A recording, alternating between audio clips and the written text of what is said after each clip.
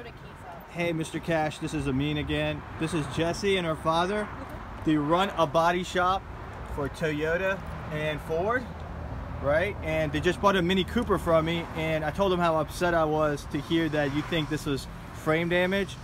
This guy has looked the car all over, and he said the front bumper's definitely been painted, and the back bumper has been painted, and it's missing the 3 little tabs that would hold the bumper in place properly. I say I go down there and show it to you. Yep, if you want to, here you go. Yep.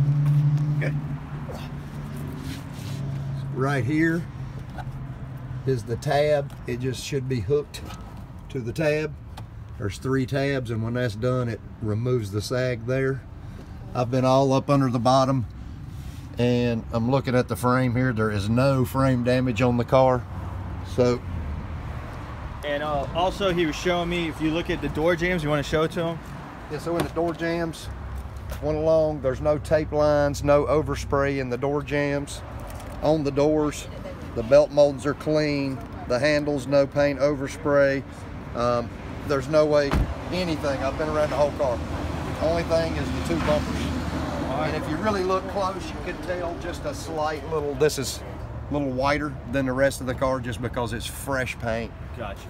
And that's what gets me, but I've been all around it. It is not frame damage, and it's not been painted other than the bumper. And this guy is literally a customer. I'm going to show you. His daughter just bought that Mini Cooper right there, the little convertible. Her car got total lost, and they found it online.